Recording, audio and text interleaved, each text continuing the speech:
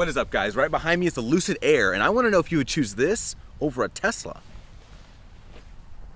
You have this LED light bar that runs all the way across, the thinnest lights in the industry, and a hidden vent to help air go over the hood. On a full charge, it can do 469 miles, but if you get the smaller wheels, it can do over 500. I'm gonna whisper because my son is sleeping in the back. Inside, you get a windshield that goes all the way above my head. You have these black leather seats that are heated and ventilated. I can move this information right up there. You have a curved display, a wireless charging pad, storage in there, more storage under there, and secret storage right there.